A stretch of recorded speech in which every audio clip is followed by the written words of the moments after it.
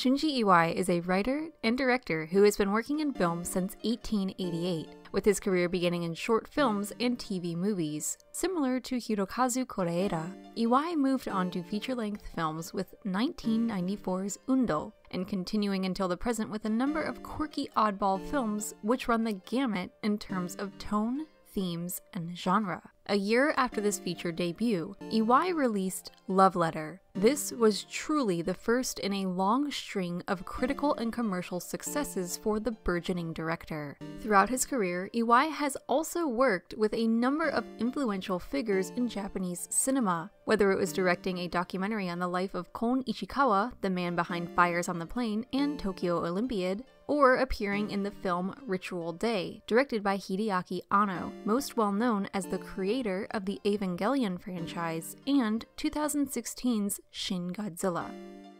A man with a diverse repertoire, Iwai's works all have one thing in common, and that's the introspective nature of his storytelling.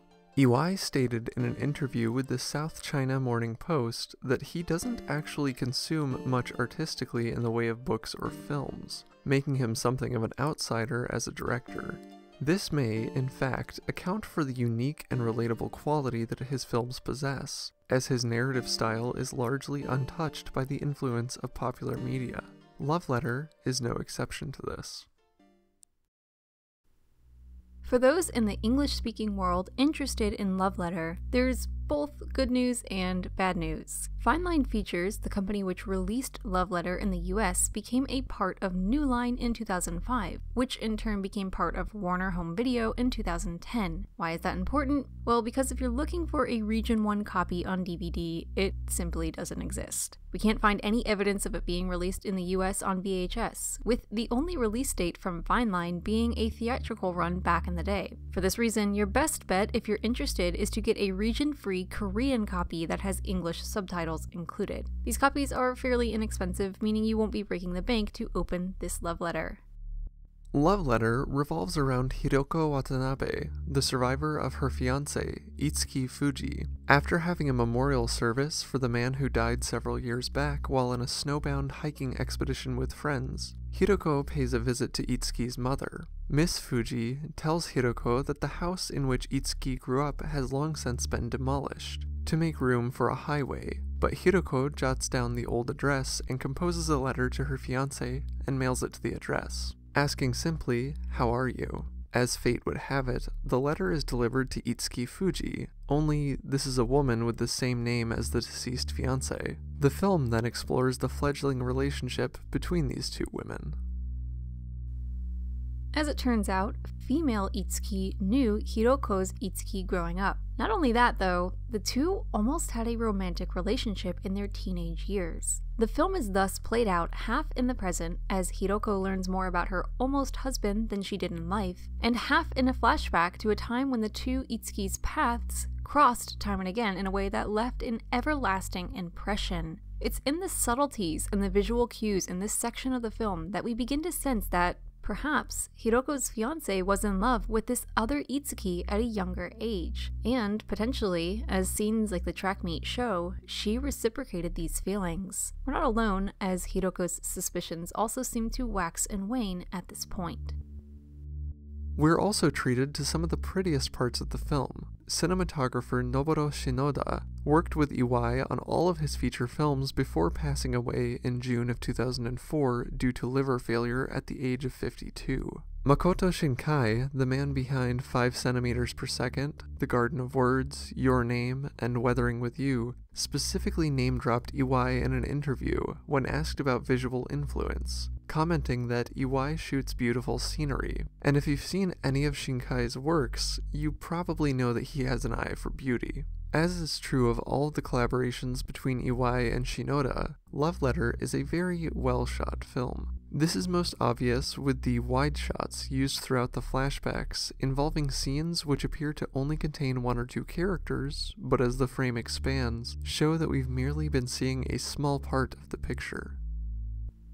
This is to say nothing of the superb acting in Love Letter. The film stars Miho Nakayama, a singer popular in the 80s and early 90s, whose previous appearances included 1986's manga-adapted Bebop High School, and a digital representation in one of the first dating sims, Miho Nakayama no Tokimeki High School. This little oddity was developed by Hirokobu Sakaguchi, the creator of Final Fantasy, and Yoshio Sakamoto of Metroid fame, with music by Nobuo Uematsu, the man who essentially gave Final Fantasy its sound for the first 15 years of its existence.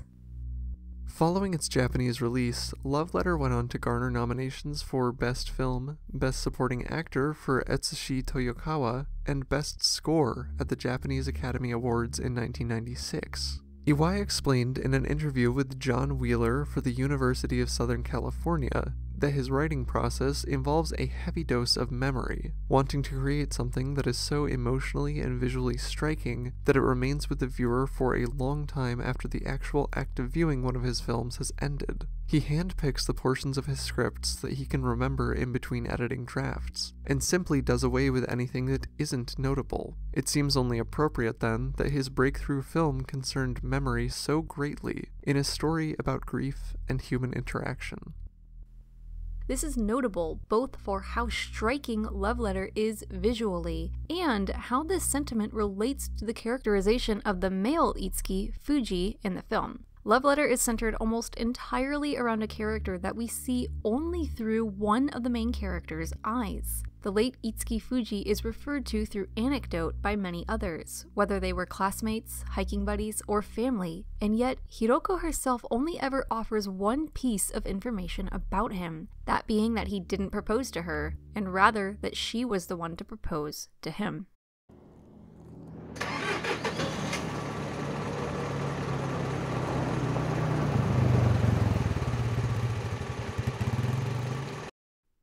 There's a concept in fiction called the audience proxy, which is essentially a character who is typically an outsider to the situation presented in the work. This is done because it's far easier to present an unfamiliar situation to an audience by having things explained to a character in-universe who is him or herself otherwise unfamiliar with the situation. Audience proxies are your Frodos and your Luke Skywalkers. They save the author of a given work the stress of explaining a world in a way that would feel unnatural to someone living inside of it. If Luke already had a concept of the galaxy beyond his home planet, besides his own boyish dreams and assumptions, he wouldn't be able to experience the thrills of exploring said galaxy, with a band of misfits more experienced and willing to show him the ropes. Thus, as Luke learns the rules and mechanics of the universe he inhabits, so do we. Through an audience proxy, the audience can also more easily project onto one character's confusion and excitement at the wonder of the world presented within a story, and thus can become more engaged. In Love Letter, where the world isn't so foreign, an audience proxy might seem like an unnecessary component. However, it's in realizing that Hiroko is an audience proxy that we learn how little she knew about her fiancé. We're never told explicitly how long Fuji and Hiroko knew one another prior to his death, nor how long they were engaged. We don't know how deep the relationship was, as she only ever provides that one piece of information on it. Information which may be argued to show either that he had retained his boyish standoffishness, or that they simply had not been together too terribly long, as it could be said that two people who have known each other longer than a few months or years should know a little about one another's pasts. So with every other character knowing Fuji in a deeper, or at least a different way than Hiroko, Iwai is using her character's ignorance so that we are able to learn about a character that is integral to the story, yet not present, at least as an adult. It's this simple device, so well beloved by many an author, that helps us to grow with Hiroko. Akiba initially seems as though he might be a slimeball, swooping in to pick up the bereaved widow, but he also provides valuable information about Fuji and more than one experience that ultimately helps Hiroko overcome her process of grieving. Itsuki appears at first glance to be a somewhat bumbling, albeit charming clod, who hasn't done much maturing since her school days, but through her letter writing and working through of these forgotten memories, she is able to mature and help Hiroko grieve. Despite not being much of a reader, Shunji Iwai has stated that the film is inspired by Haruki Murakami's novel Norwegian Wood, a tale of nostalgia, loss, and grief. One of Murakami's better-known works, it centers around a love triangle involving two women who both know only half of the male narrator's personality. With each of them, he shares roughly half of his memories. There are a number of parallels between the works. The book, however, chronicles the past events of their lives together through the man's viewpoint, where Love Letter gives us the view of the two women. It's an interesting shift in dynamic if this type of story interests you. If you haven't checked it out and liked Love Letter, we would highly recommend it.